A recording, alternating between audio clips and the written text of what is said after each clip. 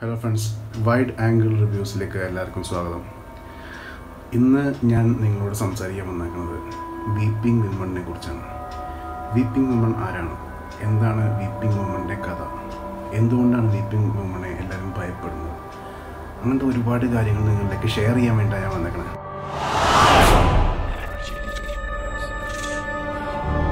കഴിഞ്ഞ എപ്പിസോഡിൽ ഞാൻ പറഞ്ഞ പോലെ എല്ലാ വീക്കിലും ഞാൻ ഇതേപോലത്തെ ഇൻട്രസ്റ്റിംഗ് ആയിട്ടുള്ള നമ്മൾ ആൾക്കാർ പറയാൻ മടിക്കുന്ന അല്ലെങ്കിൽ പറയാൻ പേടിപ്പെടുന്ന കുറേ സത്യങ്ങളുണ്ട്, കുറേ കാര്യങ്ങളുണ്ട്. ഞാൻ എൻ്റെ ഒരു അഭിപ്രായം പറയാം. ഒരുപാട് കാര്യങ്ങളുണ്ട് സത്യാവസ്ഥ ഉള്ളത്. അത് നമുക്കറിയാം, നമുക്ക് പലർക്കും സത്യമാണെന്നറിയാം, പക്ഷെ ആരും പുറത്ത് പറയാറില്ല പേടിച്ചിട്ട്. പക്ഷേ എൻ്റെ ഈ ഒരു എപ്പിസോഡിൽ കൂടി എൻ്റെ ഒരു ശ്രമമാണ് ഇങ്ങനത്തെ ഒരു എൻ്റർടൈൻമെൻറ്റിനൊപ്പം തന്നെ, എൻ്റെ ബാക്കിയുള്ള വീഡിയോസിൻ്റെ ഒപ്പം തന്നെ ഇങ്ങനത്തെ ഒരു വീഡിയോ അല്ലെങ്കിൽ ആൾക്കാർ പേടിക്കുന്ന അല്ലെങ്കിൽ പറയാൻ മടിക്കുന്ന, ഭയപ്പെടുന്ന അങ്ങനത്തെ കുറച്ച് കാര്യങ്ങൾ നിങ്ങളിലേക്ക് എത്തിക്കാനുള്ള ശ്രമമാണിത്. അപ്പോൾ ഇന്ന് ഞാൻ പറയാൻ പോകുന്നത് ദ വീപ്പിംഗ് വുമണിനെ കുറിച്ചാണ്. ആരാണ് വീപ്പിംഗ് വുമൺ? വീപ്പിംഗ് വുമണിൻ്റെ കഥ എന്താണ്? എങ്ങനെയാണ് ഈ വീപ്പിംഗ് വുമൺ ഇത്ര ഭയാനകമായത്, ഹൊററായത്?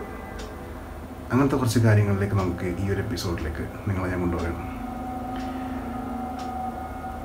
ഇങ്ങനത്തെ കാര്യങ്ങൾ നിങ്ങൾക്ക് ഇഷ്ടമാണെന്നുണ്ടെങ്കിൽ ഇങ്ങനത്തെ വീഡിയോസ് ഒരുപാട് നിങ്ങൾക്ക് ഇനി വരണം എന്ന ആഗ്രഹമുണ്ടെങ്കിൽ സബ്സ്ക്രൈബ് ചെയ്തേക്കാം.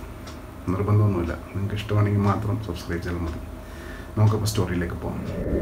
വീപ്പിംഗ് വുമണിൻ്റെ കഥ സ്റ്റാർട്ട് ചെയ്യുന്നത് മെക്സിക്കോയിലാണ്. മെക്സിക്കോയിൽ ഒരു നദീതീരത്താണ് ഈ കഥ സ്റ്റാർട്ട് ചെയ്യുന്നത്. ഇപ്പോഴും വീപ്പിംഗ് വുമൺ അവിടെയുണ്ട്. അതൊക്കെ ഞാൻ കഥ ലാസ്റ്റിൽ പറയാം. അപ്പോൾ ഇതിൻ്റെ തുടക്കം എങ്ങനെയാണ്? അപ്പോൾ വീപ്പിംഗ് വുമൺ മറിയ എന്ന് പറഞ്ഞ ലേഡി ഒരു പൂർ ഫാമിലിയായിരുന്നു. അവൾക്ക് ദാരിദ്ര്യം കാര്യങ്ങളൊക്കെയാണ്, പക്ഷേ അവൾ അതീവ സുന്ദരിയായിരുന്നു. അപ്പോൾ അങ്ങനെ അവൾ ഒരു 10-20 വയസ്സായി.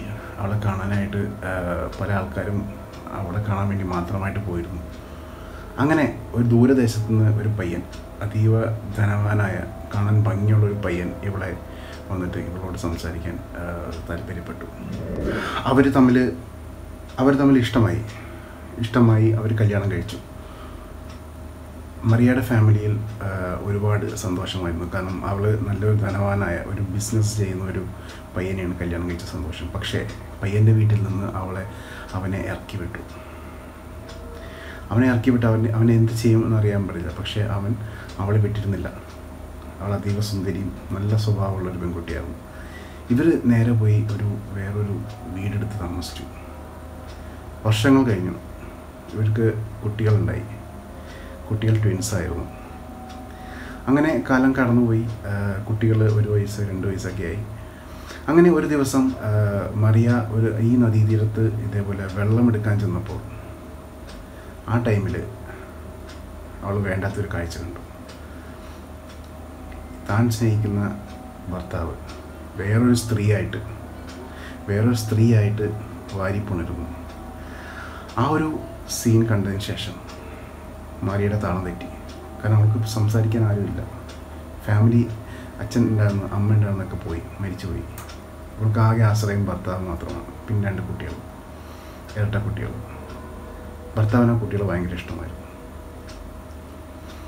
ഇങ്ങനത്തെ ഒരു രംഗം കണ്ടതിന് ശേഷം അവൾ ആ നദീതീരത്ത് തന്നെ അവൾ 2 കുഞ്ഞുങ്ങളെ വലിച്ചെറിഞ്ഞു. 2 കുഞ്ഞുങ്ങളും ചെറിയ കുഞ്ഞുങ്ങളായിരുന്നു. അവർ മരിച്ചു, ശ്വാസം മുട്ടി മരിച്ചു.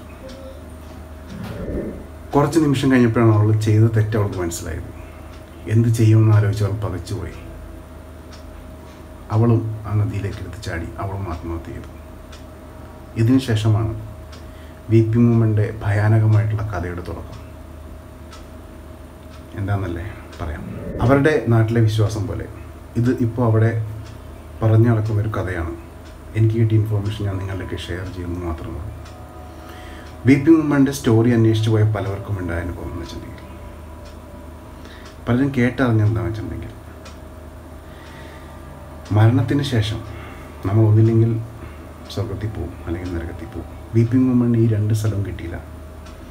2 സ്ഥലത്തും പോയപ്പോൾ അവളോട് ആവശ്യപ്പെട്ടത്, നിങ്ങളുടെ കുട്ടികളെ എന്തിനു കൊന്നു? കുട്ടികളെയും കൊണ്ടി വാ, എന്നിട്ട് നിങ്ങൾക്ക് ഈ 2ൽ ഒരു സ്ഥലത്ത് തരാം.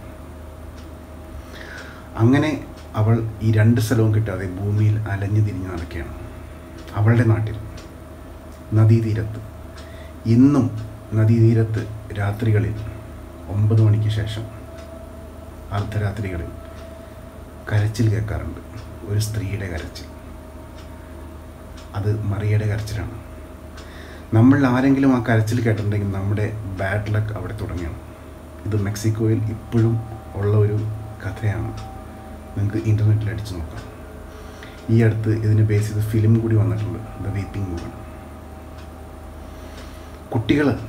ഏത് കുട്ടികളെ നദീതീരത്ത് കണ്ടാലും മറിയ അവളുടെ സ്വന്തം കുട്ടികളാണെന്ന് കരുതി അടുത്തേക്ക് ചെല്ലും.